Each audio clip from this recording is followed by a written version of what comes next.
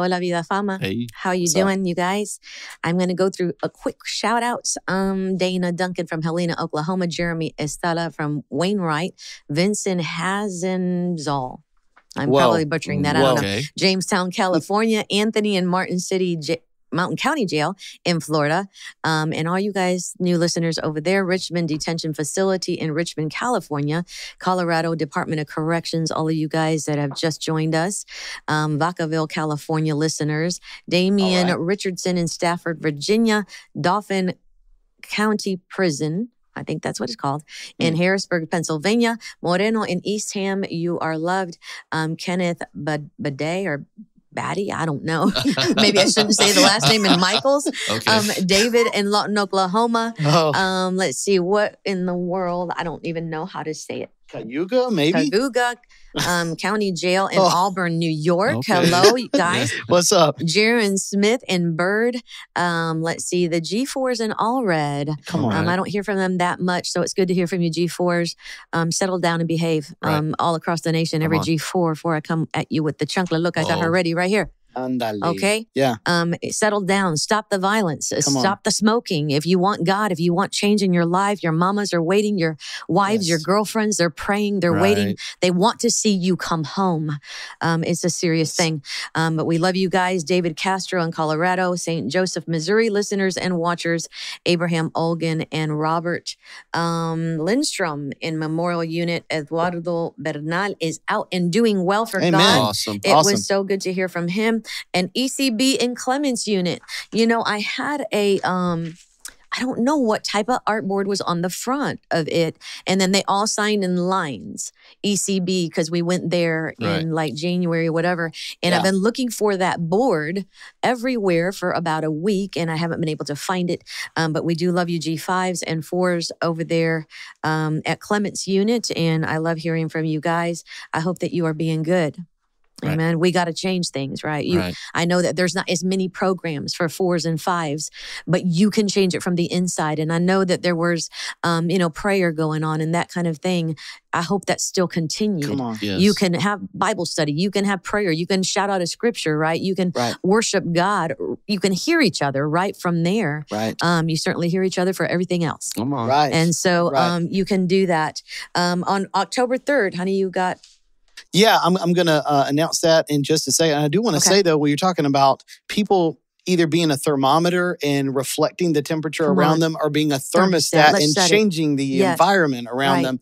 And they have the power. Every single one of you guys has the power to change the environment. Say that a little bit better, right? Because you don't understand what we're talking about, right? You can go into the temperature of the room and take on that temperature. Oh, everybody's here mad. Everybody's here shouting. Everybody here is doing this. Everybody's smoking, so I'm going to be smoking. Or you can say, you know what? Let me set a different temperature. Come on. Right? I don't like it. It's too hot in here. Let me turn this down. Let me turn this up. It's too cold in here, and I need to warm it up with the Spirit of God. And you can do that. Right. And it's those people that have allowed God to change their lives. Like when you guys watched Sambo, he was a G5 when he got saved, and he changed the temperature.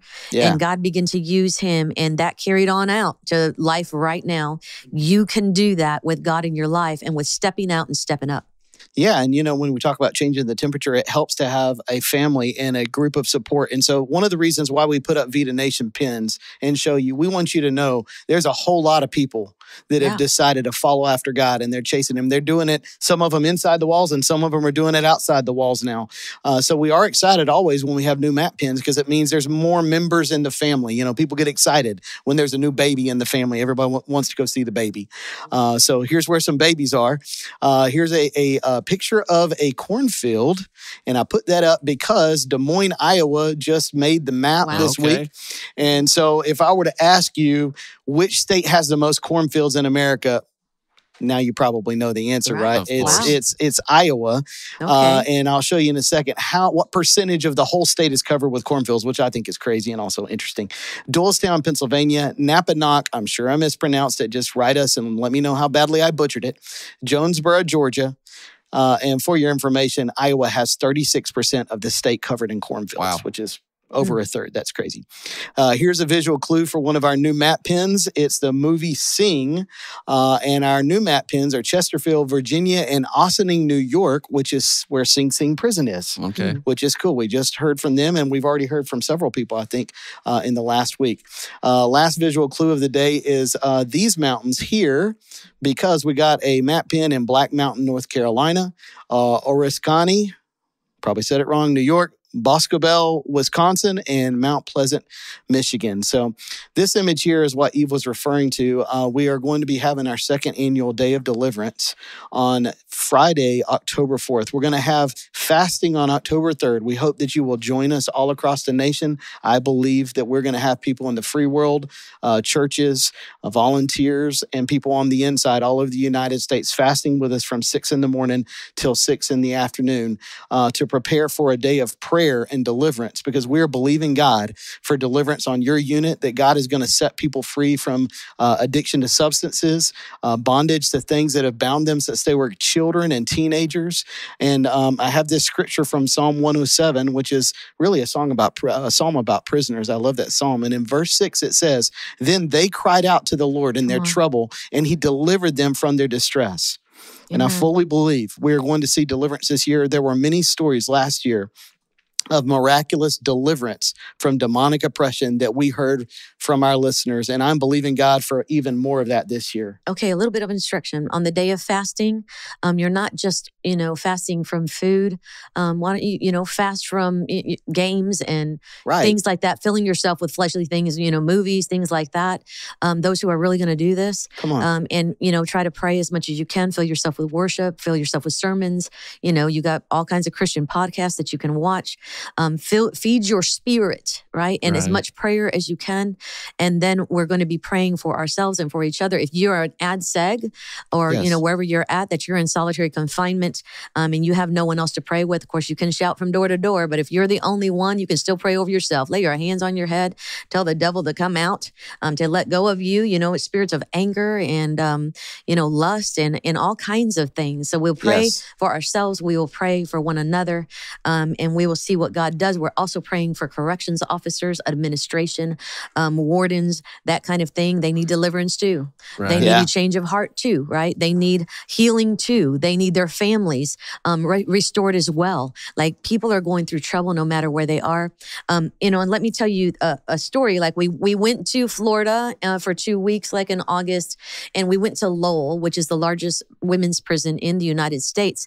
And in the service, we had there was a lady that was a volunteer, but she had been a correctional officer at Lowell, and I think it was at least 20 years that she was there. She, of her own admittance, was so harsh that everyone called her Lucifer. Right. Yeah. That's what she was known as. And she admits she had a cold heart. She had a wrong attitude. She didn't have understanding of, people's lives. And now she's full of the love of God, and she is a Christian, and she's going in as a volunteer. And so God can and will change hearts, right? Yes. And I want you to know that we appreciate every good warden, every good medical worker, every good CO, right. All of those that are fair and have the love of God, or just a good person, and treat people well, treat them like people. Yes. We want to thank you from the bottom of our hearts. God is with you. I pray that he bless you abundantly for just treating his children fairly, but we will be praying for that as well. Yes. So I want those that are serious about this, for the fasting and for the prayer on October 4th. And we're looking forward to it. Last year, we had many, many on the Free World Outside volunteers join us on these days. And I'm believing God, let your people know, your families and those loved ones out here, so that we can do it again as the body of Christ. And when we cry out to the Lord as one voice, he answers. The last thing I want to say about the Day of Deliverance is this. The devil thought that the prisons belonged to him, and he has been finding out over the last year and a half, as ministries have exploded on the tablet, that the prisons are not his turf. It belongs to God. You belong to God. The devil thinks that October is his month because of Halloween, and that's one of the reasons why we want to start the Day of Deliverance for this month, is we're reclaiming the month of October, a month that God created for God. And so we're going to take it back, and we're going to start it, and we need you to join us. Amen. All right. So we're going to take a break and then we'll be right back. We have some guests. Hey guys, we're back. We're excited to have in studio with us today Pastors Juan and Ruthie Martinez. Dr. Love. Dr. Love. Watch out. From Get Rap Church in Spring, Texas. I mean, we say Houston. When we're talking to guys, we always say they're in Houston, but it's actually Spring. Yeah. I'm going to put up the address here, the service times. Many of you also know him, of course, from This Is Real, which is on the tablets. Yeah. And so we're so excited to have you guys with us today. An honor. Dude, it's super awesome. Yeah, no, it's super awesome. I was thinking I get baby Ruth here too. Hey, let me tell you, you guys, I mean, you have an anointing. Because Ruthie just doesn't say, like, we were just somewhere television. They were like, hey, I mean, this big, where people would see a big opportunity and they were like, hey, would you? And she's like, oh, no. And I'm like, it's a big opportunity. I said it nice. Yeah, you said it nice. But you know, the answer was no, right? And if she doesn't want to, she doesn't want to usually, right? Yeah. So when she's sitting here today on the show with you guys, I'm like, man, she has an anointing. She has an anointing, you know, because, and it's exciting to be in the studio with you guys. Because most of the time we're hearing, you know, oh my God, you know, the people get out of prison and they're like, man, Pastor Juan, you know, we want to see, and Real Vida, you know, all the time. So we're always hearing, so to be here with you guys and you guys be, you know, the beauty of it is that we've gotten to know you outside of the studio as we keep building this relationship, and you guys are just real. You're Real Vida. You know? So I mean, it's a good thing. It's weird how when God gives the name, it suits you, whether at the church or what have you. Yeah, so many times, you know, I traveled forever and I spoke in churches all the time. And a lot of times, I don't know the name even because I just spoke in another one yesterday. So it's going to, but God will somehow incorporate it in the sermon. Like in the topic. And it's like, and they're like, well, that's, wow, come on. You know? It's so, you know, we went to like Friendly Baptist Church and I'm like, everybody's so friendly. And they're like, well, right?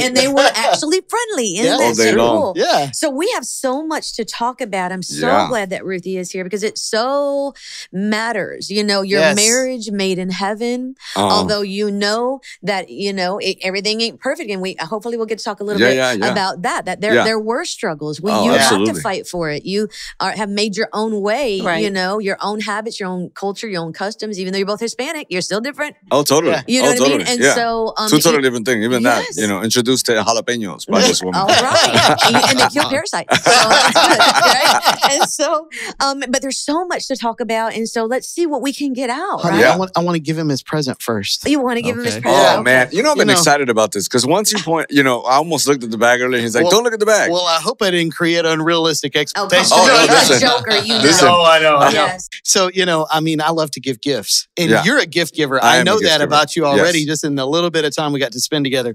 So you gave me gifts last night, which were awesome. And actually, I'm wearing one of them right here. Cool. So you should talk about my shirt for a second. Oh, yeah, totally. So let me tell you something. When they were on This Is Real, which is kind of funny because when I say This Is Real, I think Real Vida, you know, because you know, en español, right? The whole This Is Real. And so, you know, we got into this great dialogue. And all of a sudden, he just started talking about Jesus and us being his pit crew. Yeah. And so, you know, we have Gerardo, who is, you know, in our studio most of the time as well. And he also does a lot of the graphics and all that for our shirts. Yeah. And so usually I give him a thought and then he kind of does his thing, right? Yeah. In this case, you gave him a thought. Cool. So out of that story about being the pit crew, he came up with the Heavican shirt with the car stuff, the 39 stripe life. He added that there as a car thing because it was 39 lashes and you really don't, you know, the ultimate sacrifice. Wow. So you lived the 39 stripe life. You lived the ultimate sacrifice. Wow. Right? And then in the back, you want to turn that thing around? Yeah. Oh, this is the beautiful part. The back, because we're so Heavicans, Jesus' pit crew. Come on. So when you're wearing that, you know you're part of his pit crew. Come on. That's good. So I feel like you held out on me last night. I was wearing this shirt all day. I had no clue any of that good stuff, but you were saving it for the podcast. Hey. I know how you are. He knew what to do. I know how you are. Sold. But it's so good, you guys. I mean, now that you got there, right? Because it's so true. Yes. You know, and that we're all a little different. We got little different specialties, even as a ministry. Yes. And one of our girls just did a podcast and it was on the zebras. Yeah. And how when they travel, they hook up together with, like elephants who are strong, who dig water holes. One of them's got good eyesight. The other one doesn't. That's a good So one. they need each other if because they're going to eat all the food in this one place. Yeah. And they need to migrate so they can keep moving forward and keep progressing and keep eating in their journey. But they cannot do it without someone who is different from them. They need and each so other. we were comparing it to like Hog Mob came and they got their little posse and they're a little different. They work with Real Vida and this is Real and Real Vida. And we're all different, but we want to progress. Come on. Absolutely. We want people to keep growing and eating of the Lord. And get safely to their destination. The only way to do it. The only way to do it is to hook up. It was, like if you're in a, lockup and stuff, you're death row, you get your last meal. You got to really think the power of what you're saying right now is Jesus's last meal. Let's say he had his last request. Yeah. He was like, for y'all to get along. Right. Yeah. For y'all to actually unite and use each other's strengths, right? That's where we have to get to. Because the world's going to act like the world, but we can't act like the world, right? And usually, I think we were saying before this, acids agitate, right? So usually the opposite's going to agitate you a little bit unless you really realize there's a bigger purpose than the agitation. So that's important. I love hanging out with you guys. It's awesome. And so I really had a thought as you're explaining my shirt. This has nothing to do with ministry. A bunch of people that Have you ever been to a NASCAR race? A NASCAR? Never. Neither have I. I say that we go and we take the whole posse and we go to a NASCAR race. Look at what just happened. Look at what just happened. Come on. Right. So, that's crazy. And I'm buying your ticket and here's your gift. Wow. Okay, hold on. To pull it out. Yeah. Of course. Oh, man. We're making all kinds of noise here. It's all exciting. good. It's all but good. they understand the noise on this one, right? Because they're like, it's a gift. It's acceptable. Yeah. Oh, man. Hold on. This is... we got to make it exciting. We just can't pull it out. You want me to pull it out now or just one more tissue? Holy smokes. Dr. Love. Okay, so I want now for our producer, Chris, to tell you the backstory on this image here. So, Jeremy wanted me to, he's like, man, can we get an image of Dr. Love? I'm like, I go to ChatGPT. I'm like, hey, ChatGPT, I need you to draw me a picture of Dr. Love. ChatGPT said, well, describe Dr. Love and I'll draw it. And I said, well, just use your imagination. And that is what ChatGPT gave me. It actually looks like... I know it's one. Yeah. It's really one. Man, I need the glasses. Colors. It's definitely coat of many colors. Definitely bright. Always smiling. Yeah. Okay. I love it. Oh, I love it. Thank you guys so much. You guys are like pros at the AI. I like gifts that have some thought. Yeah. Because, gifts, you get gifts, Yeah. And they're good too. But at the end of the day, when there's some thought behind it, man, it just, that it was well thought out. I feel like, this was thought out. So 3 or 4 days ago, I asked Chris to come up with that and he texted it to me and I nearly lost my mind because it looks so much like you. Dr. So anyway, come on, man. Okay, well, we're having fun, but I know Mama Eve's ready to get to the meat. Let's get to the nitty gritty. Yeah, let's do it. I love that stuff. So I think let's start out with Ruthie, since she never speaks, and I want her to speak about your childhood and your growing up. Like, what was that like? Okay. Well, I was born in Merced, California, and I was there till I was about 11. But during that time, as a little girl, when I was around my mother, I never felt loved. Didn't feel loved. And I remember questioning my father and just telling him, I said, Dad, I feel like Mom doesn't love me. He goes, make me hot. I never want to hear you say that. But as time went on, I always got the backlash all the time. It was always me. So anyways, long story short, my mother and father divorced when I was about 10 years old. And the abuse started happening. And I grew up bitter, angry, resentful. My father came to Houston to work in Houston. And my mom was struggling in California. He just told her, why don't you just come to Houston and we'll just start over. So they did. And we ended up in Houston. That's how we ended up in Houston. And then after that, a year later, my mom said, Houston isn't for me. And she left all of us, my siblings with my father. And my dad raised us. So I've been in Houston since I was about 12 years old. Wow. And was there God in your home? We went to church when we were little, but it wasn't something they did all the time. Okay. It wasn't something that we did.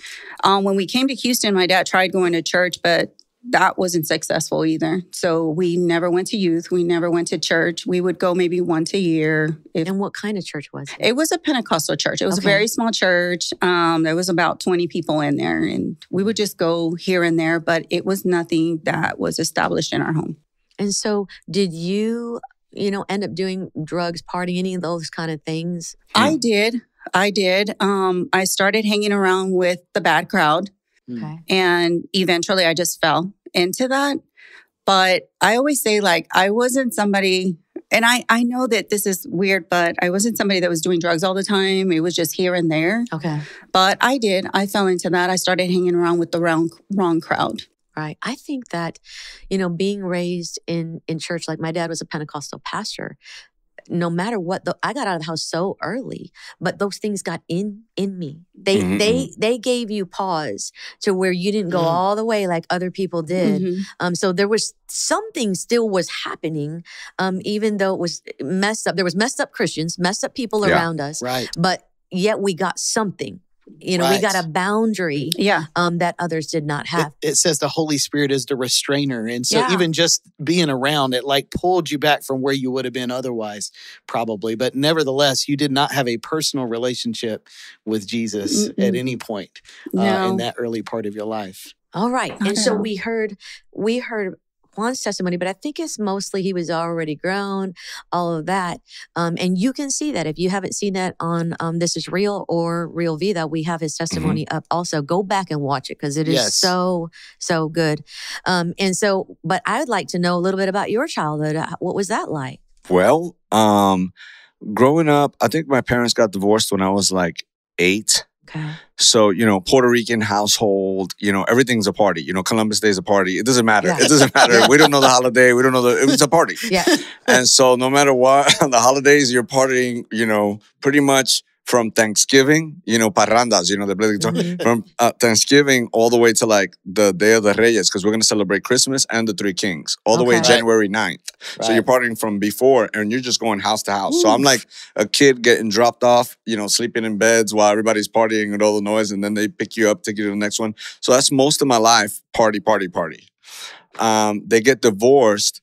My mom tried the best she can to introduce me to God, and I think I had at least an introduction through Catholic church, right? Did my communion, my confirmation. I knew my Our Father who art in heaven, at the Padre nuestro que está en el cielo santificado, but it was like just this repetitive thing that you would say. And everybody though was partying. So it's like we went to church and then, my dad never went and my mom was trying to take me to church. And everybody's still snorting lines, doing all that. Everybody's selling drugs, but you went to church on Sunday. Because you put the little water and then you're good. Or you say the Our Father and then you're good. Yeah. So there's a form of godliness. You have to deny the power. And the crazy part was, this guy would say things like, God is love or whatever, right? But to me, when I went to the streets, because at 8, let's say about 12, 13, at 13, I'm already selling mescalines and I'm already selling drugs. Because I gravitated to the street because I felt like between the movies, the rap songs, and the people on the corner, that looked like truth because it's on the radio, it's on the movie and the thing. Wow. And then the God looked like a lie because he's saying he's a loving father, yet I don't have a loving, I don't think he's a loving father. Where's my father at? Like, he ain't even here. He never leaves you. I'm like, no, he left. Just little things that I could kind of recollect. But the interesting part is that at that age, the lie was true. I thought it was true. And the truth was a lie to me, right? Like that couldn't exist. And I actually thought that I never knew this side existed. Yeah. You get what I'm saying? Like I didn't know there was like people who were followers of Christ. I thought like God's somewhere far away. Yeah. Because I do remember like Our Father who art in heaven, because I didn't know you could actually talk to him. I would say the Our Father, but it was with this Our Father, and he was far away, and hopefully he would hear me. And so then I would go to the streets, and because people ask me all the time, when you were doing all that and carrying guns, 13, all this stuff, like, well, did you feel bad? And I'm like, no, never. Because I honestly thought everybody did it. Yeah. Right. And I was just being an asset. I was getting you high. So I was giving you laughter. Mm-hmm. I was giving you life, which was the total lie. Right. So at 13, 14, I think at 14 years old, 13 started selling mescalines. 14 years old, I started selling cocaine. I'm doing rails in high school, like on my desk. Man. And so, Scarface didn't help, right? You thought that's true. Right. And so, everybody's trying to be, my friends, that's what we were looking up to, right? We all want to be Scarface. We all want to be whatever they're rapping about, right? Whatever Jay-Z, whatever you're like, that's what you want to be. Like you play the song to actually influence you to go do whatever the song is saying. So that's kind of my childhood, pretty much. I went from like selling on the corner to started as selling in high schools. So I was taking over like high schools. So we would go to like Weehawken High, Hoboken High, all these high schools at lunchtime and distribute drugs to all the like dealers that you had in other high schools. Yeah. Right. And then that gravitated to the street. And then I winded up in my early years selling drugs, I guess, in a building and kind of prostitution house. So I had a bunch of prostitutes that kind of did all the work and then came back and then you sold all the drugs there. And so that's kind of most of my childhood until my early years before the rest of the testimony takes place. Yeah. Most of my life, I just kind of thought it was the thing to do. You know what I mean? Like, it was the norm. It was the norm. You wear a fitted hat, some Timbs, you got a 22 in your boot, maybe a 9 in your back, and that was like the thing to do because it was cool. Yeah. Like you weren't thinking of consequences. Right. You didn't really think there was consequences. Like, you did, and I don't even know if like I thought it were bad. Like I just thought like that was just a part of it. Like I don't understand when people complain about the snitch, this and that. It's like part of the monopoly board, don't pass go, don't collect $200. Yeah. So I always thought that way. Like so, in getting locked up, most of my younger years, I bailed myself out. I had friends that bailed me out, so I never really caught the lesson until I started facing bigger time. Right. I want to point that out though, the culture, right? The movies, the music that are such a powerful influence. That is also what, Pastor Rocha from Modesto, he said the movie had Can't wait to meet him. Colors. He said when that movie came out, that became like everything. That it was the identity that he chose to be. Yeah. When that came out. And immediately everybody's a gang member. Immediately everybody's moving towards that. So yeah, I think that's so. Growing up Puerto Rican, my mom always had plastic fruit. You know what I'm saying? Like, right? Plastic fruit. Yeah, we had an orange tree everybody tried to eat. Oh, no, totally. You're chewing on the grape. It's plastic. Your mom's upset because you've pulled a couple out. Yeah. And then we moved, we moved up to porcelain fruit. And so, now it's shiny, right? Yes. Remember you chipped it and you got in trouble because you chipped. Yeah. And so I'm thinking like, funny. If now when I married Ruthie and she came out with real fruit, I didn't know what to do. I'm like, wow, this is crazy. Like, you're going to put real fruit here? Like, she's like, yeah, you eat it. So even though that sounds really funny, I really thought that way. I was like, why do you have that there? And as of course it would be to eat it. But I'm thinking most of my life, it was just for show. Right. Yeah. And it looked like fruit, but it really wasn't fruit. So yeah, I hear the. Come on. I'm always thinking, in real life, in life here, I go like, man, that had no nutrition. It did nothing for me. Come on. But yet now I get to peel a banana back and eat it and go like, this is good.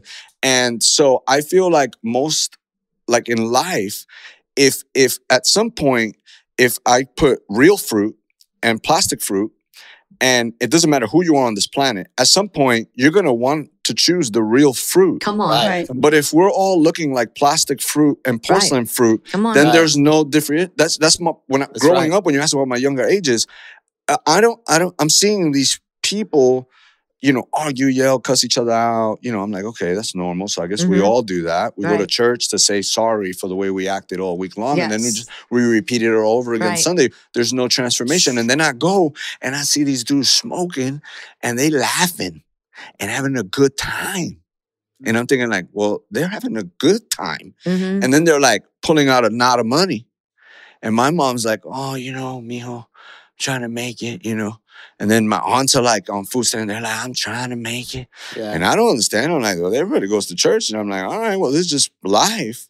Yeah. And I'm thinking like, you fall into that routine and then that's where you start getting this identity. Well, I will never be like, you start making inner vows, right? Like, I'm not going to be like that. Right. So you know, I told my mom in her 20s, I got to tell my mom this. I go, Mom, because my mom tried the best she could, you know, trying to be a single mom and all that stuff. And she came and she would give me like $150, $200. And she would go buy school clothes, you know? And so I was like, okay, Mom. And so at 20, I got to tell her this, what I'm about to tell you. And so I would take that 200, and I had a good friend, Mike, who he didn't have a dad because we had a bunch of friends. I think we had a couple friends that had dads and everybody else had no dads. His dad died, my dad left, right? So we have no dads, and we're having to figure out what a man is. Yeah. And so we're all getting what a man is according to TV, movie, and this thing, right? Right. No, there's no other man that's showing, right? And they're coming out of church on Sunday. So it's like, okay, so you go to church on Sunday and you snort coke on Monday. Right. So in your brain, right? Or you just party however. And so I told her, Mom, because we used to take that, we're selling drugs, and I'm stuffing money. I don't know where to hide money. I got plastic vials because that's how we sold it back then. And I'm coming home with tons of leather bombers, all kinds of stuff. And my mom, she doesn't know any better. So she's like, oh my God. And I said, Mom, you know, I got a sale. On sale. Yeah. Goodwill. And she's like, you bought all this? Wow. And so then, you know, and then Mike helped me. And then Mike is at his house saying, oh, you won't believe what, you know, Juan's mom, because they call me Johnny back then. You know, Johnny's mom. And so we just played each other's mom through the houses and bought all this stuff. Wow. Right? So I'm selling drugs on the side. And this whole time, my mom's thinking that she's, you know, I'm taking care of my son, which is, I guess, kind of cool in a way, right? Because my mom, that made me feel even better. Like, look at my mom, she's happy. Yeah. Wow. So I need to go back to this because it's so good. You know what he said? It came off as something, right? It looked like real fruit. We, you know, all us Hispanics, I don't know if white people did that or not, but us Hispanics, they had fake orange trees and fake, you know, like sitting in pots and stuff like that, and then fake fruit on the table and whatever. But it looked like real fruit. Right. But it wasn't. And we were just talking about that by podcast. I've been trying to teach our new baby Christians behind bars what to expect, because they're coming in.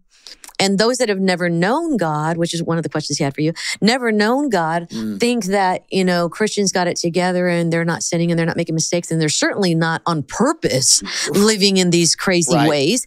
And then they come in and they're shocked. And some of my seggers have gotten out, and now they're in general population. And it's the first time they've ever been able to go to church, period. Yeah. And then they get there and they expect the book of Acts. And it's not. I mean, they literally said that, and then it's not. And they're devastated by it. And so we've been trying to teach them. And even the fact that the scripture says that even if I give my body to be burned, and even if I give to the poor, and even if I do all these things, but I have not love. And you're like, but wait a minute, watch out. Because why would somebody be given to the poor if they don't have love? Like, what is their motivation? It looks like real fruit, but you can have fruit that isn't. You need an organ. And what did he say? Listen, he said that there's no nutrition in it.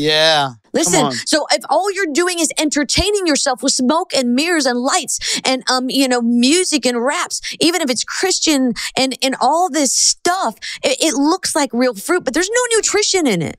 So you wonder why I'm still failing, and I'm still not being able to climb up the mountain, and I'm still in this valley, and I'm still not overcoming, and I'm still hurting, and I'm still addicted, because all you're eating is fake fruit. Come on. Right? Oh, yeah. So come on. And I guess let's bring us to that question, right? We, you know, he was asking you, you know, he said, I want to ask him, like, when you came in fully was really after prison, right? When I gave myself and God in prison. Well, I know you got saved in prison, but this is the question that I had, because we've been thinking and talking about this a lot. So when you get out of prison and you're on fire for God and you're ready to go, were you surprised when you first found out that the Christian world, that they're not perfect? Okay, great. So when I was hearing you talk, I wanted to speak into that a little bit. Yeah, because so when I get out, I want to, and let me backtrack a little, because I feel like this has to be mentioned, right? Because, you know, there is jailhouse Christianity, whatever, but I feel like in prison, it starts in prison. I used to tell some of the guys, hey, you know, you're waking up at 11, you're coming back. And most of those guys did go back, right? Because I was like, you have to change here. Like, you can't strap up. So I couldn't strap up anymore to go beat the dude up in the bathroom. Like, those are things that I'm used to. And like, now I'm like feeling like a punk. Like, all those feelings, I had to kind of renew my mind on in prison. Yeah. in prison, Preach right? that. It ain't okay, I'm going to go to church. I'm going to still whoop you. I'm going to go to church. I'm going to still, no, in prison. It got so crazy for me that I one time went to strap up and to help this other guy who committed suicide while he was out here. And all the gangs got around me and they were like, yo, New York, you don't have to fight. And I was like, what? And they were like, nah, we see what you're doing. So even at that, God had my back. Wow. Amen. And it was like being bold enough to say, like, on the third floor, everybody would rock and fight there, right? Because the guards were on like heroin. And so they would go up there and have like a fight club where they use crash dummies to fight each other. And at that, I literally had to be bold enough in prison, because we're doing the prayer by the tree in the hallway, to say, yo, guys, from this time to this, I don't care what you do after this time, but from this time, this is because I was in the faith-based pod and we were all in the same building. I was like, this is ours. So you can't do that. Bold enough to say that. And people get upset and be like, we smoking a cigarette. It's like, you ain't smoking it this time. Yeah. We praying. You know, you can come back after 3. And so that kind of boldness starts there. When I come out, I'm literally thinking, so this is a true story. I kind of go, okay, I gotta go back to all these places. I gotta, Jonah got spit out of the mouth of the whale. I got spit out of the mouth of the jail. And I gotta go back to Nineveh and tell everybody, right? So I get out and I don't know about computers and stuff. And so, me and Ruthie are talking and she's like, she's actually the one that kind of pushed me like to go. She's like, well, let's go back to the town. I was like, I don't know nobody there. And God orchestrates the whole thing. But before that, I'm typing out all the people like Tim Walker, Carrie Job, all these people. So I'm thinking, okay, I'm going to come out. I'm going to get everybody to come with me and we're going to go whoop on the devil. Yeah. So I'm sending messages to all these people. They're sending me back contracts and I'm like, what's going on? I'm like, what is going on? And so I'm sending them, hey, this town I sold dope in, we need to unite all the Christians. I'm believing this, right? You know what I'm saying? Yes, I do. I'm like sending everybody emails going, we need to unite because we need to go there and stop evil. Yeah. Yes. And they're thinking, this dude is crazy. Yeah. What are you talking about? I'm like, I just got out. Yeah. So I literally lived my life that way. Yes. So when I get out, Ruthie, you remember this? She's I gotta get all so whoever was a Christian, I'm trying to send them an email to like, come meet me for lunch because we need to go do this. Right. So they of course they answered the thing and I go, this is so weird. They all want, I gotta pay them to come here and this is really weird. And I go, don't they care that everybody's dying over there? Yeah, right. And so then we just winded up doing it. God orchestrated it because Ruthie and this girl named Amber back then, they were like, she goes, why don't you just go? I'm like, back to the towns? I go, I don't know nobody there. I don't know no pastors. I go, who's going to listen to me? I mean, everybody else is sending me this whole list. So ain't nobody going to listen to me. She goes, I think you should go. So we get in a car and literally start driving towards one of these places. I know nobody. I have no plan. And a girl that I used to sell meth to that, took over this town, she says, hey, why don't you meet my pastor? The pastor meets with me. By the time I get to the town, I have a lunch meeting and I'm doing a big old outreach in the park. Oh my goodness. That's amazing. Isn't that wild? Lord. Oh, so even though, that's crazy. Even though I had this crazy thought, God still made a way. Yes, he does. I mean, we did this huge outreach. I think 1,500 people came out. Well, the first thing I ever did, 1,500 people. I'm like, man, this is going to be easy. So I thought. So I thought, right? So I thought. Yeah. That's amazing. Wow, God works in such mysterious, great ways. Okay. So much to talk about. Right. So what? Well, I wanted to go back to Ruthie for a minute and just ask, how did you come to God? How I came to the Lord. This is a good story. Well, my son, he was in the system since he was 14, right? At the age of, I want to say 18, he went to prison.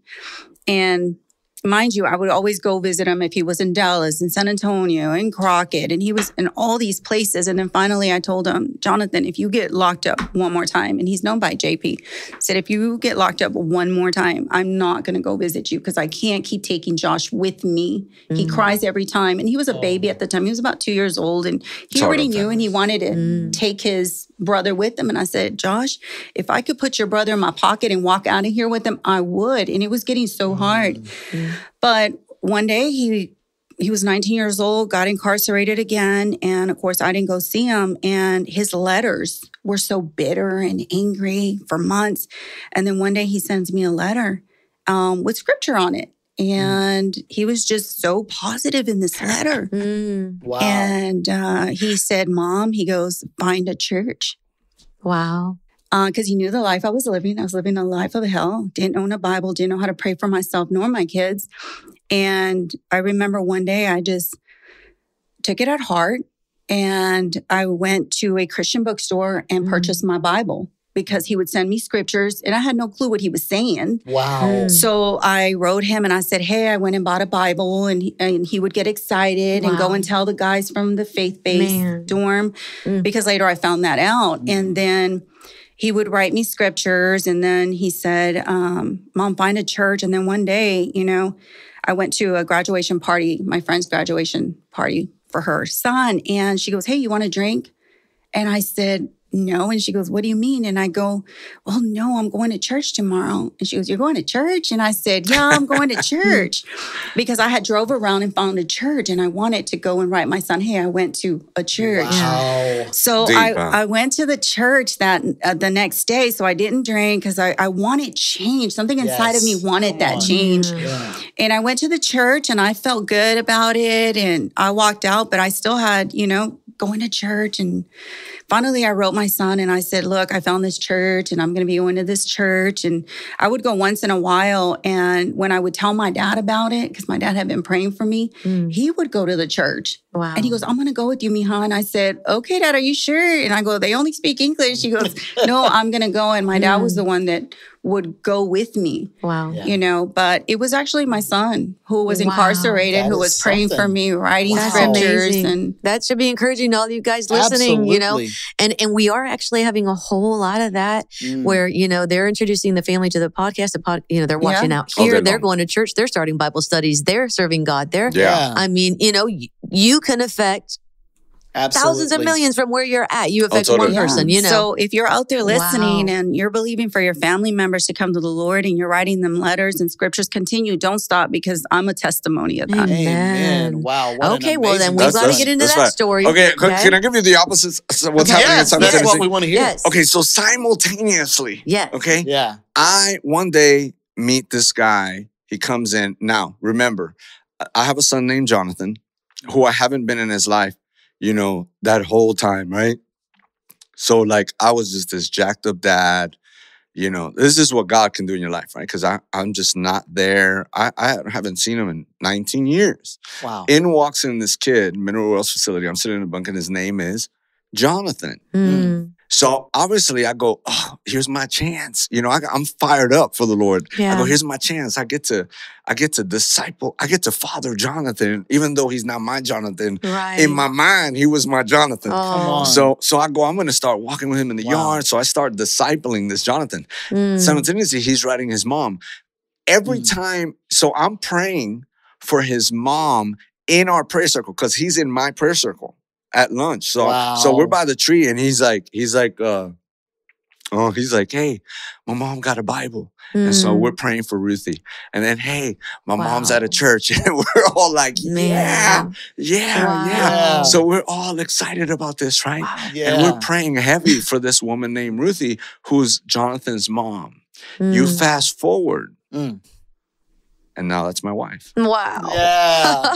It's so unbelievable. It's so amazing. Yeah. So question, right? Okay, Yeah. So how long were you guys you started to write to each other? Yeah. And how Go ahead. long was she it can tell you before because there's come some funny parts on this. Okay. So What happened with that is my son would write me a letter. He says, Mom, I have a friend here. And he just needs a pen pal. He doesn't want to write to his old friends. And I know that you have a lot of girlfriends out there, a lot of friends. Give him the address. Yeah. Give him my friend's address so they can write him. He just needs a pen pal, not a relationship. And, I would read my son's letters and I would put him down. I'm like, I'm not going to give my friends that information. I don't know if this is a rapist, a murderer, So then I would put the letters away and then he would write me and say, Mom, did you? Yeah. And I'm like, Jonathan, I'm not going to do that. And one day I was at church because I was already I gave my life to the Lord, and I was in church. And I remember that my pastor had preached on when you pray, believe in what you're praying for and receive it like it's already yours. And I already have been in church for a while. And me and my sisters were at Chuck E. Cheese, and I said, hey, have you guys ever written to somebody who's incarcerated? They're like, girl, you better not. They just want your money. And I'm like, okay. So then I took it to heart what they were saying. They're like, are you writing somebody who's incarcerated? And I'm like, no. I'm just asking. So then I go in, I tell my dad, I said, Dad, do you believe that?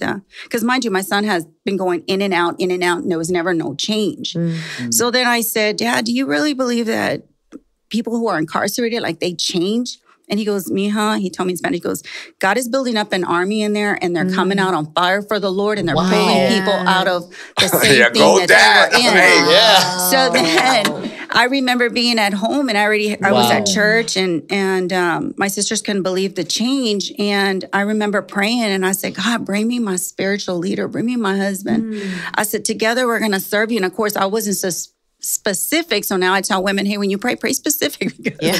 She's like, I'm a pastor. Why a pastor? So I started praying that, and my sisters would always say, you're just at church and you're just at work. Like, when are you ever going to find a husband? I said, God does things in mysterious ways, and he's going to bring my husband. Come on. Yeah. And long story short, I just started praying and seeking the Lord. And then one day I get a letter from a guy who's incarcerated, and it's the same facility.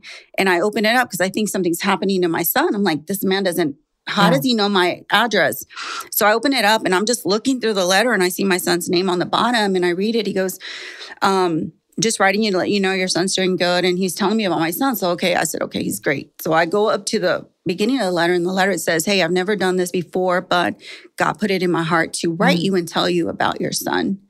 And then the crazy part about it is that I received the letter on a Monday or Tuesday, because I'll never forget. And he put a scripture on this, and he goes, God gave me the scripture for you. Well, I went to Bible study on Wednesday, and my pastor kept preaching on the same scripture, and it was this scripture, and I didn't put two and two together, right? And it happened for months. Wow. So then I was like, okay. And the pastor goes, well, I don't know, but this scripture is for somebody here. Wow. So I go home, look at the letter, and it's the same scripture. And it kept happening. And one day I just started writing him. Yeah. And let me preface this, because I know sometimes some people listen and they're like, yeah, that's why I'm trying to get a pen pal. Okay, let me tell you. Because like I had really never done that. And I was already in, like, I don't know, 2 years, a little over 2 years. And I was trying to figure out, like, because I had cut contact with everybody. Yeah. You know, because some of you still write, some of you want change, and you're still writing some of the old people that you really shouldn't be writing. Right. So I had stopped all that. And so, like, I only had like the jail, right? Yeah. So like only me and my mom, right? And so in conversations, when I started writing to Ruthie, it was never like, yo, what up, girl? Like, what you look like? Like, it was straight scripture. Like, it was a way for me to kind of almost preach. Yeah. You know, so I'm giving her scriptures. I'm telling her, you know, about her life. You know, it's just, we built this friendship. Yeah. Yes. Non-sexual, not like, yo, girl, send me a pic. Like, none of that. Right. I just kind of wanted somebody to share Jesus with. And so we kept it very platonic. I don't know if that's the word, but very platonic, very, very like, this is my sister in Christ. And then obviously you start catching feelings, and then you get on the phone. But for a long time, it was just like, hey, this is what the Lord, why don't you go read John? This is what I got out of it today, you know, da-da-da-da. So I'm saying that because I think sometimes people hear that and they're like, yeah, that's why I need a pen pal. Hook me up. Real Vida, hook me up. And it's like, no, just that posture of your heart is already showing what you're going to be like when you come out. Seek ye first the kingdom and his righteousness. And then all these other things will happen. Yeah. Right. Absolutely. Wow. Look it's at the time. Amazing. It's flown by.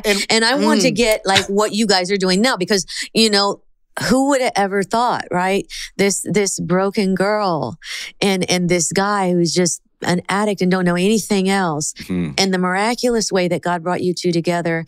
Yes. And what you're doing now. And I you know, they know, okay, he's a pastor in the church. is on fire. Oh, I mean, the thank church you. is amazing. I texted him some weeks ago. I was watching just the little clips and I could feel the presence of God just coming through those clips. And I was like, Juan, this is not your doing. You know, this is God. Yeah. Like God through you. And I know because I've been ministry for over 35 years, that it's not without a price to pay. It's not without its pain and struggles and climbing the mountains and having to step out in faith. And, you know, people don't know, you know, you're fighting battles for them. You're putting on that armor and under the armor, there's this leprosy. You're coming home and you're all wounded and you're all hurt and they don't know it. All you look like is tough and win-win, but you're fighting your own. And so, a couple of those things, you know, you guys, it hadn't been perfect. You've had some troubles with your own family, with finances, with believing, you know, tell us a little bit about that. Okay. All right. Well, so we're like the Hispanic Brady Bunch. So we got 6 kids. Right? I always do the rata, una historia. So, you know, we got a dog named Max too, right? And we don't have an Alice, but we have a Luz that comes every now and then. Okay. So, interesting enough, you always have to remember this, that let's say everything what you have today is what you've sown in the past. So, you know, I get out, you know, now I'm sowing again. Now I've been working, you know, I have 4 years, I think, in Christianity when I met Ruthie. And boom, we got to figure out even how to, like, I had my singleness, but I always tell men it's easier when you become whole with Christ and she becomes whole with Christ to like work on a relationship than trying to build it all. So I'm trying to learn how to be a husband. I got son to Jesus, and then I'm trying to learn how to be a husband while learning how to be a father. Because I didn't really know. I knew title. I just didn't know how to operate in a role. So my kids all come back into my life. And it was funny because it was just me, her, and her kids. And I used to say, oh, it's going to be a lot different for you. She wasn't understanding because I'm going through all these feelings because I'm dealing with Josh, you know, her side of the shoulder. And then when my kids all came, she totally understood, right? It threw us like, it's blended atomic bomb. Yes. Right? Because everybody's like, thinks that we're all like, oh, running through the lilies. No. Both Jonathans connect. They both have drug and daddy issues. So they instantly start getting high. So now we got, you know, here this is us going like, glory to God, we're going to plan a church. They're all getting high. We're like, what is going on? She's crying 2 months, I'm crying 2 months. You know, it's like you know, trouble squared. Oh no. Yeah. We had a joke like our first book, and I'm sure later maybe we'll get into this. But in my first book, to get that picture that you see back there, that's actually in the back of this one, to get that picture, it took forever because it seemed like out of the 6, one was always tripping. It's like this one was tripping, and then the other 5 would come, and then this one was tripping, and then this one would be good, and it's like domino effect. And so we went through this whole, like, obviously most people, unless you were close to us, thought, you know, because we have the big smile, because we're rooted in Christ. But I mean, we're doing a lot of crying. You know, people are like, you don't understand. We're like, what are you talking about? We got 3 at the same time tripping. Right. You know, sometimes it was like 3 of them. Like my daughter now is in church and all that. She would be tripping. My son's tripping, you know, all of these things while trying to learn how to be married in Christ, which is totally different, right? Because we're not going to get in a disagreement and go smoke a blunt. Right. We're not going to get a disagreement and she's going to go have margaritas. We're going to get in a disagreement and we're going to actually learn how to talk to each other, which is foreign. Right. It's so foreign. When you're in the streets, you just want to be heard. You don't want to, I don't care what you have to say. Listen to what I got to say. Right. So now, and then you don't see it modeled. Right. So we're by year 3, we're wanting to get a divorce. Right.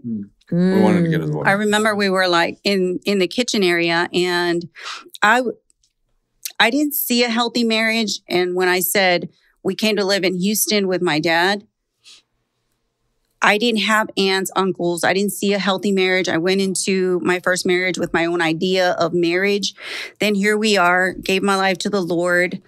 We were friends for a whole year when he came out, and then we got married. The 3rd year I wanted quits. I couldn't figure it out. I'm like, I had to learn how to be a submissive wife. I didn't have anybody that took me under their wing to teach me these things. So at year 3, I wanted a divorce. I said, I can't do this. And I remember the look that he had on his face. And after a few seconds, he's like, is our marriage not worth fighting for? Now, mind you, at that moment, my whole entire life, that moment would have been I'm telling you, defining moment. I either would have went back to the streets or ran. And it would have, because I was married twice with no Jesus. This is my first time married with Christ. And in those times, when I left, it didn't matter if you dragged yourself on the ground. I wasn't that guy. I was just like, I'm out. It was like, I could go find another one now. You know, that's kind of was my mentality. So when that happened, that's probably the first time in my life that I would look at a woman or a situation and say, it was like the words, the Holy Spirit said it, and then I caught up.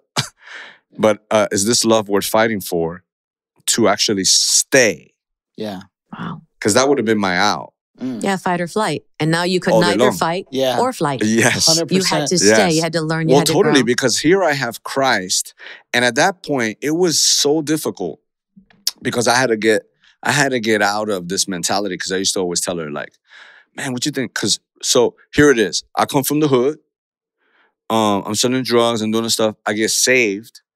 I'm walking this out. I'm married now. I'm trying to figure this out, right? I got to learn how to communicate. Can't go to any of my crutches, right? I don't want to leave the house because I already know if I leave the house, right? So I'm like, stay, but you can't cuss her out, you know? So I'm trying to figure all this stuff.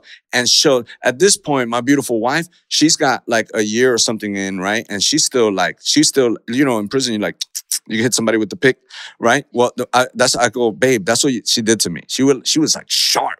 So if I was like, man, I'm trying to be, she would just cut me. I mean, you know, I'm like, and so my whole mindset was, I used to always tell her this, man, you're making me feel like a punk, you know? And so she's not, remember, she partied here and there, right? So, but she's still being the one, like if she was from the street, cutting me up. And then I have to not be street. Yeah. And at the same time, I'm thinking, okay, I got 4 years of Christ. I got to lead my wife to Christ, because that's what the Bible says, not what I want to do. Yeah. But that's what it says. So I always tell, you know, I joke with her, I go, you're one of the greatest disciple of all time. And interesting enough, you know, one day I was praying to God to change her, and God kind of like chuckled at me, you know, and the story goes a little longer, but he said, what do you want to see in her? And I go, well, I want to see kindness. I want to see gentleness. I want to see. And he's like, okay, then you need to be that for her. So the word through me. So when I was trying to make her more gentle, I became more gentle. Yeah. So it's kind of funny how that works, right? Because I'm thinking like, oh, I'm going to help her be more gentle. Because I thought I'd just pray and then God fixes her. Yeah. But God's like, no, you're in this. So it's the word through you. It's you through me. Living word. I wanted to go back to something you said that is so critical. It's something that we talk about for years of ministry, like that pivotal moment. Everybody always says got those 2 or 3 moments in their life where there's a crossroads. You can go right, you can go left. All day long. And if somebody would ask you, well, what is the most important day of your life? You know, like the day I got married, the day I went to jail, the day I got baptized or whatever, the day my son was born. Like the moment I decided I'm not going to leave and I'm going to stick it out. And just I'm thinking about the thousands and tens of thousands of people whose lives are changed because that day you chose to allow God to disciple you and to train you. And it's crazy too, because all the days in prison, you doing your devotional and doing Bible study and learning about the Word of God. Like all those moments of prayer call prepared you for that moment that determined the course of tens of thousands, maybe hundreds of thousands. Now you're doing marriage conferences, not just at your church, but traveling all over to do them. Wow. I mean, wow, what so God was creating, but there's a price to pay for that. You have to learn it first. Yeah. And so, I mean, I'm so glad that you guys shared that, because I want the miracle of the marriage for them to see it, that God has somebody for you and you don't know the circumstances, the miraculous, crazy way that God will do it, but He does. But that even something good and God ordained, you must fight for. All day long. The first, I tell people, I go like, some people get out of prison and boom, they wind up at a job, right? Right. And so I told him, like, that first year is like crucial. And it was probably the hardest time I've ever had in my life. It was so hard. It was so, I know right now everybody sees the, oh man, this guy, you know, but that first year was like the hardest year in my, if somebody says, what was ever the hardest year? It wasn't when I was pistol whipped. It wasn't. The hardest year in my life was that first year of prison, because so now I had to take everything I learned, and I actually had to be led by the Spirit into a new truth. Yeah. Okay, because sometimes we think, you know, just head knowledge, right? But it's like I've learned all this stuff, and now, like, you know, I always tell people, if you lie to yourself, you lie to everybody else. And in that moment, some people get a job. I couldn't get a job. Everywhere I went, I couldn't get a job. I tried to get a job. I tried so hard to get a job. Yeah. It was like every single time. I sat with people where everybody pulled out the application, and the 3 other guys from church, my fellow Christians, they were like, hey, just put that you're not a felon. Yeah. And you're going to get the job. Okay? So, like, I don't want to go sell drugs. Oh, and some of the people already messaging me through Facebook, right? They're like, yo, I got bricks of meth. Yeah. New York, when you coming? And so I know, in my mind, what I normally do is kind of convince myself that I'm just going to do that till I get an apartment and get some furniture. Right. And then I'll stop. Yeah. And then, you know, when I stop because I'm in prison again. Right. Right? And so I'm struggling. Ruthie's working. Every Friday, she's like, babe, you want to go get something to eat? And I'm like, cringing.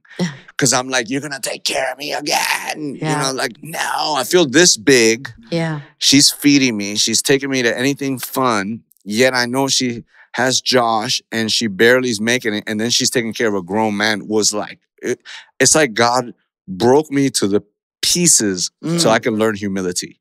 Wow. And so I'm hearing all this, and I'm trying to get jobs, and I'm thinking of putting no so I could get the job. And then I hear this, Juan, do you love me?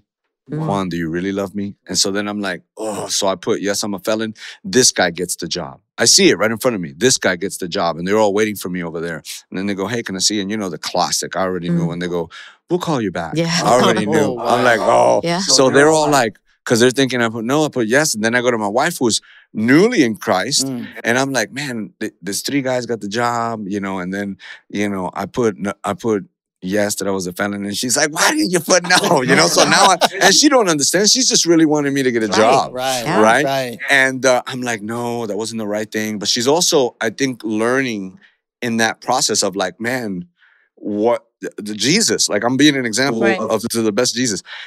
Learning all this stuff. I still remember the day. It was 9 months in. Okay. It was 9 months. Oh, so let me tell you, before the 9 months, you know, you go to the thing, you know, you need a job, but I needed a license or an ID. And I couldn't get the license or an ID without the job, right? Because I needed money. Because they only gave me $100 and I already spent 20 on Taco Bell. So I got 80. And then, you know, gas here and there, but I'm broke. So now $100 to change, you know, your life. And so so I go and I start taking this class because, you know, you got major drug convictions. You got to take a drug class, which I probably could have taught, which is kind of funny. The person teaching the class, if you're out there, you know, get your game up, you know. But, well, you know, they're teaching me this class and I'm sitting there yawning because I'm like, no, that's not, you know, I could teach this. So I get about 4 days in and you got to pay $114. Now, remember, they gave me 100. So they didn't even give me the 114. They should have given me 120. Let me it with 6 and say, hey, you're going to need that 114. But they don't mention that. So I get about 3 days. They say, hey, you got the 114. And I go, $114 for what? They're like, the class. So now I got to leave, retake the class and come back with 114. So then it's like I'm in this maze. I'm like, so I got to get $114, but I can't get a job because I don't have an ID. You know, and so I leave. That's why I'm saying it was so difficult.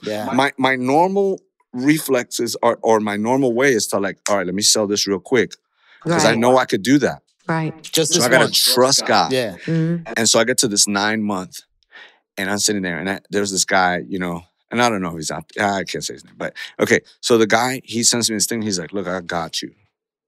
And so I have this thought. Okay, I think Ruthie knows a little bit, but not the full thought like she's going to hear now. I have this thought. So he sends me. And he's like, look, I got you. And I'm like, I could have made probably 10 grand really, really fast. So I'm like, okay, I'm going to tell Ruthie that I'm going to go. I'm going to come back. You know, I'm going to go look for a job, right? I have this thought. And so I have, you know, the angel and the devil. And so you're listening right now. You're probably going to go through this in some way or some fashion. And so I got them both. And I'm hearing the enemy kind of talked to me. Yeah. You know, they say when you start answering the enemy, you lost, right? So, but he's talking and he's like, look, I never done you dirty like this. He goes, this is what God's doing for you. He says, you don't have any money. A woman's taking care of you. He goes, you love her and you can't even take her out. You can't even buy her a glass of tea. He said, I never did that to you. Yeah, you did some prison. But look, you're out. And I've always taken care of you. And I'm like almost listening to the thought. And the message is coming in through Facebook. And I'm like, that's the part where you're fighting, right? And I hear this still small voice. And it says like, do you trust me? You know, and it was so hard to trust him. It was so hard because visibly, like I didn't know I would be where I am now. Like visibly, I'm like, I have nothing. This lady just bought me shoes. And do you trust me? It's 9 months in. I can't even get a license. Like this is the hardest thing I've had to do. And so I kind of go on the side of, yeah, I'm gonna trust you. I'm gonna trust you. So I took the bed and I opened up all these books because I didn't know how to fight. I knew how to fight in prison based upon what was there. Right. But I didn't know how to fight. So the best thing I did was I filled the whole bed with books and I opened them all and I started reading one line out of each. I started reading one line. It's really how I got through it. Wow. And you know, immediately after that day, that's crazy. A door opened and that's where I went to the place in Breckenridge and that's where they opened the door and I shared my testimony. They gave me just enough money to go to school. It was like one step at a time. Come on. Man. But that moment. Yeah. Right? Because think about everything I would have missed out on. Yeah. I would have been listening to y'all locked up and upset. Yes. Oh, man. So you have to allow God to see beyond what you see, even at the moment. Amen. There's so much. And we're probably just going to have him back to talk about some of the stuff that we had wanted to. But we definitely have to talk for a minute about your book and about what God is doing in y'all's ministry right now. So we put up the image there, Prison Break. And so I ordered it off of Amazon. Yeah. Because you were too busy to send it. Because you were too busy to send it. No. Okay. This is the thing. We wanted to give it to him in that box you saw. It's beautiful. Beautiful, by the way. I have a friend who was making the box for me. And in that delay, I did not want to just send you the book. I wanted to send you the book in the box. And I wanted you to get it in the mail and go like, so then by the time the box was done, I'm like, we might as well just hand it to him. We're going to beat the box. Yes, because I wanted to read it before you got here so that we could discuss what was in it. And then we didn't get to do that. Well, he read some when he finally got it off Amazon. I knew that the real reason why you were doing it is because you're working on that New York Times bestseller thing. Come on. And we ordered off Amazon, so I'm good. I am. But what I thought is maybe you could autograph for me the copy you bought. It's right there. Okay. On that stand. Hold on, man. Okay, so let me give you a little preface of the book, okay, so that everybody kind of understands. This ink will be better. Oh, let's do it. Yeah, and talk about the book. Yeah. Okay. So Prison Break. The preface of the book is that, I spent 10 years of incarceration. And I like to say 23 years incarcerated, 10 behind physical bars and 23 behind the bars I placed around my heart. Okay. I'm going to have to write something in there right after I say this because I want to write a little something. And so, when I go to the prisons, I always tell the guys, you guys think that when you walk out the door, you're going to be free. I said, but the truth is you were incarcerated before you got incarcerated. Right. And so the reason you can't, I asked somebody yesterday and it was like 95% of the room been incarcerated more than 3-4 times. And so you keep getting incarcerated, you keep going around in circles because of your unbelief. You keep thinking the way you think, and so you wind up in the same place. So if you haven't changed the way you think, that's why I say it starts in prison. Like if you're still thinking the way you think. Now, fast forward, I become a pastor. I start realizing, when you're in prison, even if you don't escape, you always had this conversation at least once, and everybody will agree here. Doesn't matter if you had it a long time ago, maybe after you get incarcerated a couple times, you don't. But in the beginning, you look at the barbed wire and you go, man, I wonder, how would you get out? And you start thinking like, I will throw the blanket, and you start thinking all kinds of stuff. You create this whole, everybody's laughing, but you escaped at least once. You escaped at least once or twice, right? Like, I would jump in here. Oh, no, see that door there, And so you do that a couple times, especially in the beginning, And so everybody's just like stuck and you can't get to the other side. So fast forward years later, I start to think, man, I hear people out here who are, man, I wonder what it would like to get on the other side. And so I'm like, man, y'all, most of the people, just because you get out the door, you're not free. Just because you go to church doesn't make you a Christian. Right. Doesn't make you a follower of Christ, even though community is important. But it doesn't make you a follower of Christ just because you go in the building. So what I started to realize is there was a lot of people incarcerated that are out here. The difference is this. I've never seen somebody when they call your name, let's say you were locked up, Jeremy, and they walk in and say, Jeremy, man, you might even leave pictures. Somebody got hey, man, you forgot this because you're out of there. Out here, see, in there, somebody else got the key and you can't get out. But out here, Jesus has opened the door and he's calling your name and you're just sitting there. When there's this whole life of freedom, right? Because I don't even see when we were in there, because I heard you say that, the term is, hey, the free world. Yeah.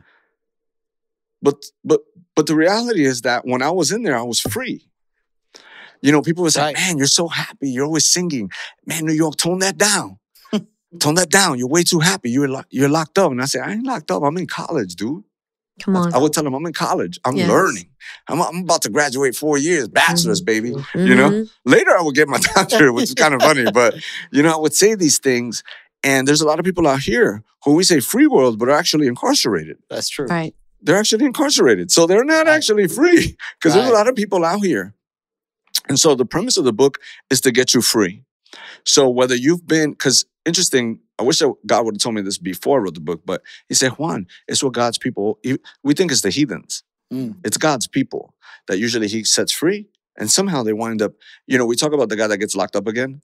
It's kind of funny, but in church, people get locked up again. Right. Because they don't change the way they think. They're not actually free. They haven't been set free by the Son. Right? They have churchianity and not enough Christianity. So the goal here was to do a 21-day with prayer promptings and for you to ask the Holy Spirit. Our bonus chapters are on prayer and fasting. I was like, most of the stuff that I've done, like right now, for every book we sell, we're giving a book either to somebody in a drug program or a prison. So we just covered 2 women's homes and 2 men's homes. And I think we got 2 extra boxes that somebody bought that we're going to put in the prisons. And the thought is, I was like, man, I started the bestseller thing because I wanted to show the world what God can do, right? Like when I got the doctorate, when I write the books, it's not really like, I know some people might think, that don't know me, like, oh, he's doing all that, all big, but it's not that at all. I really don't want to do it. And when I'm doing it, I feel all insecure. What keeps me going is that I know that it's like a celebrated win for anybody who's been incarcerated. When my marriage work, it's not about our marriage. It's about your marriage. It's about you biting fruit from the tree. So it's never about the fruit for me. It's about the fruit that you can eat from. So when I say, man, I want a New York Times bestseller, it's because I figure like in prison, I want to show the world of the numbers that we have. And if everybody told their family member to get 1 book and that happened, it wouldn't be just, it would be like, can you believe it? That guy who was incarcerated that did drugs as a New York Times bestseller. Yeah. It's like, what? It would give hope in a way that I believe most people, when it doesn't happen, then they go, oh yeah, well, I mean, of course he wouldn't because he came out of prison. It's almost the ay bendito. But if it happens, then they only know there's only one thing behind that. And there's only one, it's God. Right. Yeah. Right? So that's the hope that I have. I was like, man, if every inmate told a family member to get 1 book, not only are they free, but we'll be able to give a book. And I go on top of that, the world will see what God can do with a person that most people would throw away. Because when I came out, it was hard. Just going to a church, it was difficult, right? I had thrift store clothing. I mean, it was big, tight. I mean, my suits, I literally had to take my pants, this is a true story, and kind of tighten it like this. Like if I was doing drugs, because I only found a couple big suits. And I wanted to wear a suit because I thought that you had to wear a suit to be like a preacher. I did. I just thought so. So I tied it and I a big old suit hanging up to here. And I thought, and people were seeing that. And rather than give, I always laugh at Ruthie. I go, man, girl, how did I get you? She goes, I think she had this revelation. She's like, look, I get her my haircut and some clothes. He good. Because you can't get character. Well, she basically went off of character. Yeah, you can't get character at Walmart. Come on. Right? So she's like, I could dress him up. The outside part is easy. What he's got inside is what I'm looking for, right? Yeah. And so we laugh about it now. Yeah. But, I just really think that if every single person to the family member, I think it would make the wise scratch their heads. I just wanted to say real quick, while you're talking about being in the waiting room, applying for a job, and those two guys are checking no, never been convicted of a felony, and you're checking yes, of the tortoise and the hare, and that rabbit's running off, and the tortoise is slowly like just doing it methodically, right? Yeah. But I would hazard to say, without even knowing, those guys don't have books that are being sold, maybe going to be a New York Times bestseller, and doing all the things because you did it the right way, and your character was more important than the temporary circumstance or whatever. Amen. So usually we close with a word, from our guests, and so we'll have Miss Ruthie go first. Okay. If there's anything you want to say to the gals, and the guys that are watching, anything that God puts on your heart. Yes, definitely, it's important that you understand who you are in Christ Jesus. Because when you identify with Christ Jesus, your life changes. And not just that, but you know who you are. And that's so important in your walk with the Lord. And just know that you are created in the image of God, and you are a masterpiece, and God loves you. You are special, and He has something for you to do that only you can do. Amen. So always understand who you are in Christ Jesus. That's very important for your walk. Amen. And then, Pastor, and then when you're done, go ahead and lead us in prayer. Awesome. Okay, so obviously I was thinking here, and I was like, man, do I just go? Because, like you, Eve, I'm thinking, man, I'm going to go, the book of James or Luke 10, 41, 42, because it's been like my thing lately, the Martha and Mary. But I want to leave you with this word, because last week I feel like I got to talk to this guy. I finished the thing, and you think after you finish the thing, you check out and you clocked out and you walk away. But I like to catch things that are still there. And there was this gentleman who was sitting, and I ended up talking to him, and I feel like this word is for you right now. And the talk with him was, he said, man, I wasn't going to show up today, and I came, and you started talking about if you lie to yourself, you'll lie to everybody else. Because I was telling the guy, there was this guy, he had been a week, and this light bulb got him really angry. And so I told the guy in front of everybody, I said, you want to go get high? And so he's like, I don't want to go get high. I go, yeah, no, you want to get high. I said, you said this little thing got you really upset. You're looking for something to actually, you could say, well, it's because of this. And so you left. But the leaving had nothing to do with the leaving. It's you going back to your old way of life. Because you only got a week in, right? Mm-hmm. And so I think we always lie to ourselves. Like I used to say that, like, oh, I'm just going to go there for a little bit. Knowing deep inside, right? So when they say, how are you still clean 16 years later? Like, how are you still in prison? I go, I don't lie to myself. Like, I know whether it's a female, whether it's a place or a thing, I have to be honest with myself. Not saying perfect, because sometimes you get a stupid thought or you wind up getting close. But if you're always honest to yourself, you won't fully go in. So my word to you is, do not lie to yourself. Be quick to listen and slow to speak and slow to get angry, because human anger does not produce the righteousness of God. Be quick to listen to what God has to say about whatever decision or choice you're going to make while you're in prison and when you get out, especially. Because if you keep lying to yourself, you're going to wind up manipulating yourself to keep doing the things that you always did. Right. So that could be you writing a letter right now to a girl that you know is still getting high, but you don't want to get high no more. Cut that letter. Right. Cut that letter. Right. Hey, you can't save her. Right. Nobody can save you, right? Because remember, your A game, like the night, your best idea got you in prison. Right. Yeah. That was your A game. Yeah. Right? So if that was your A game, I might as well lean to the wisdom of God, right? Yes. Because His A game is to keep you out. Amen. Yep. So Heavenly Father, I thank you so much for this program. I'm so grateful for Jeremy and Eve and pastors. I just feel like they pastor so many people. And I'm very grateful, Lord, for what you're doing in their lives, all the lives they're impacting. And Lord, I just pray that you would point out maybe something that we at times might be lying to ourselves when we know the truth. And let us have knowledge of that truth so that we may be free in every area of our life. Lord, be the indicator that shows us when our tank is empty and when something that shows us when things might be going wrong. In Jesus' name we pray. Amen.